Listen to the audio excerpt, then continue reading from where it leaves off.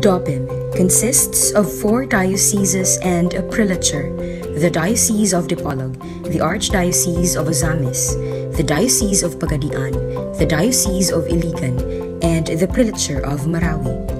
DOPIM was created as one ecclesiastical province, with the Archdiocese of Ozamis as metropolitan.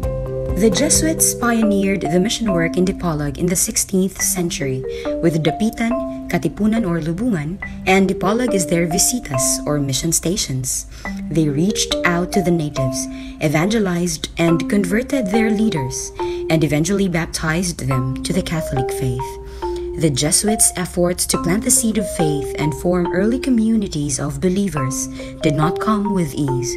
One of them, Padre Francesco Paliola, was martyred in Punot, now Josedelman. The process of his canonization is ongoing.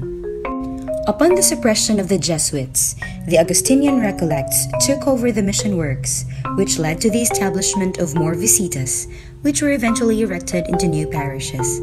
The diocese was erected on July 31, 1967, with the Most Reverend Felix S. Zafra, D.D., taking canonical possession of the diocese on October 24, 1967. He invited collaborators like the Claretians, the Redemptorists, the RVM Sisters, the Holy Spirit Sisters, the Blessed Virgin Missionaries of Carmel, the Maryknoll Fathers, and the Pontifical Institute for Foreign Missions, PIME Fathers, to help him evangelize and convert the local inhabitants of the province.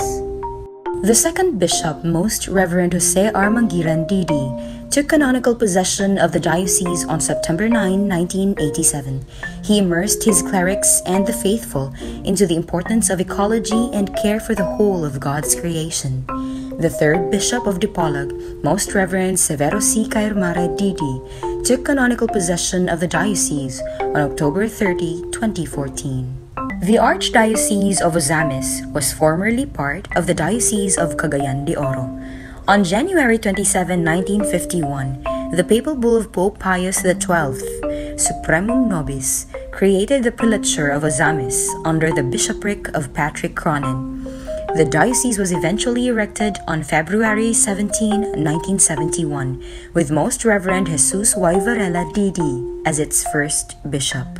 On January 24, 1983, the diocese was elevated into an archdiocese with Archjesus A. Dosado, D.D., as first archbishop. He was Archbishop of Ozamis for 33 years.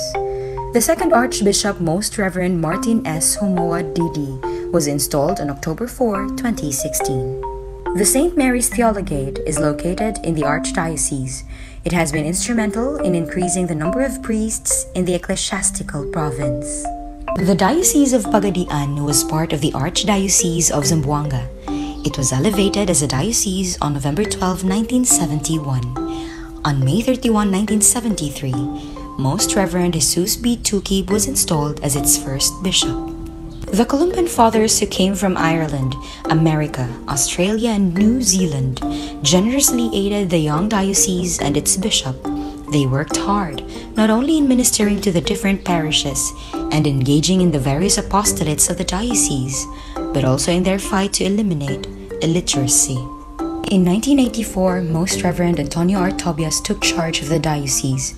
He is well remembered for his vision of a unified pastoral action that would include the poor in the creation of a church in the spirit of PCP2. When Bishop Tobias was transferred to La Union, Monsignor Patricio Getigan, H.P., 1993 to 1994, was appointed diocesan administrator. The Most Reverend Zacarias C. Jimenez was appointed Bishop of Pagadian on January 6, 1995. He promoted interfaith dialogue and lay empowerment and was well known for his efforts of strengthening the basic ecclesial communities. When Bishop Jimenez was transferred to Butuan as auxiliary bishop, the Bishop of Marawi, Edwin de la Peña, was appointed administrator of the diocese. On May 14, 2004, Redemptorist Emmanuel Cabahar, CSSR, was appointed as 4th Bishop of Pagadian and was installed on September 2, 2004.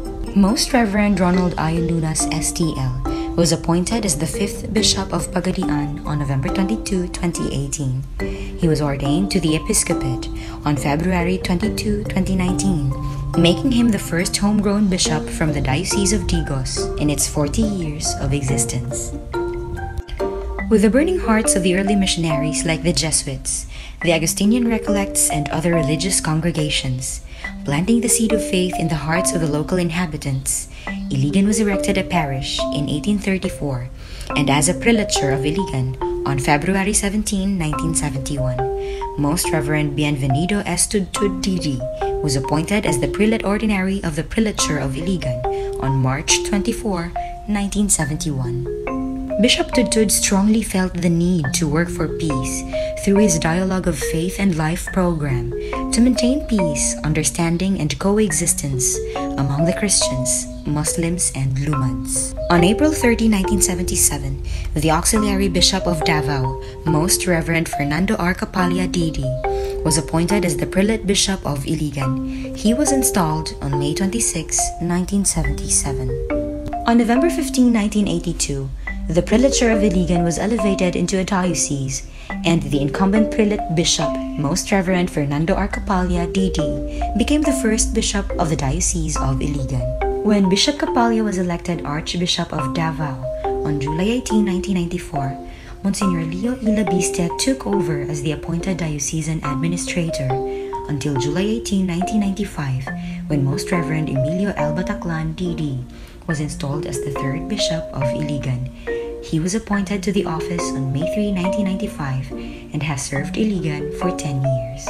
In 2005, Monsignor Ramon Fruto O. CSSR was appointed as Apostolic Administrator until the election and installation of Most Reverend Elenito de los Reyes Galido, D.D., on September 18, 2006.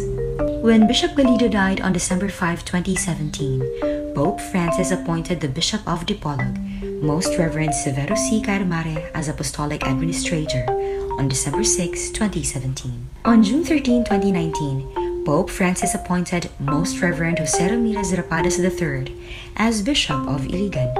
He took canonical possession on September 5, 2019. The Prelature of St. Mary in Marawi was created on November 20, 1976. It is a land where Muslims dominate and Christians remain a small but courageous minority. On December 8, 1976, the Prelature of Marawi was erected, with Bishop Tudtud appointed as its first bishop. The speed of the process manifested Pope Paul VI's interest in interreligious dialogue among Muslims and Christians in the Philippines. Hence, the purpose of the Prelature is not for conversion, but for dialogue of life and faith. On June 26, 1987, Bishop Tudtud died in a tragic plane crash. Bishop Fernando Capalla of the Diocese of Iligan was appointed as Apostolic Administrator until 1991, when a Columban missionary, Monsignor Desmond Hartford, was appointed as Apostolic Administrator. Father Erwin A. de la Peña was installed as Prelate of the Prelature of Marawi on August 12, 2000, and appointed as Bishop of Marawi on October 21, 2001. On December 27, 2001, Bishop Edwin de la Peña was consecrated bishop at the Metropolitan Cathedral of the Immaculate Conception in Ozamis City. On May 23, 2017, a war broke out in Marawi. The rebels sieged the cathedral, taking as hostages Father Chito Sogano, some parishioners and parish workers, and burned the bishop's house. At present, the presence of some religious and missionary congregations is of great help to the prelature. The Missionaries of Jesus are doing their ministry in Malabang, the Mission Society of the Philippines in Sultanaga de Maporo, and the Order of Friars Minor in Balui. The Redemptorists had their mission in Balabagan in 2021 and took care of the parish until May of 2022. The Columban missionaries, the CICM, and some dioceses also assisted the mission works in Marawi. Father Rodolfo Galenzoga was sent by the Diocese of Iligan during the time of Bishop Capalla. Diocese of Malaybalay sent Father Irap in 1999 to 2001, and the Diocese of Dumaguete sent Father Mon Torres in 2017 during the Marawi siege until this time. The diocesan priests incarnated to Marawi and diocesan priests on loan are among the religious missionaries in the prelature. Despite the many challenging and pressing situations, the prelature continues to live in dialogue of life and faith. As each diocese in DOPIM continue to embark on more creative evangelization, the faithful in this part of the country are sure to be journeying